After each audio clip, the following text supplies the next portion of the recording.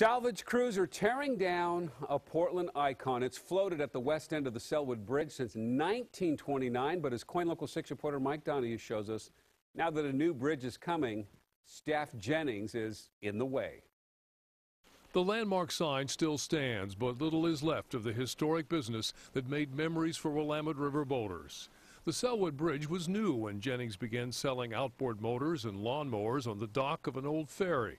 But that's history now.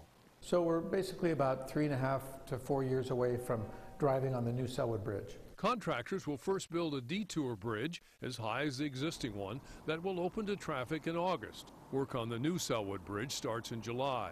Travelers between Portland and Lake Oswego will encounter delays on Highway 43 beginning late this year. We're going to rebuild about a half mile of that highway, so there's going to be big impacts to that traffic even if you're not crossing the Sellwood Bridge. On the east side, the county will remove 5 of 6 condos it bought.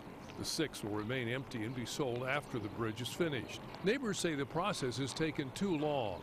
The biggest problem I think that we had is that the neighborhood felt like we had a commitment from the county and Metro 20 years ago. Other than that, it'll be great to have bike passage and pedestrian passage because the sidewalks are so narrow now that they're very dangerous.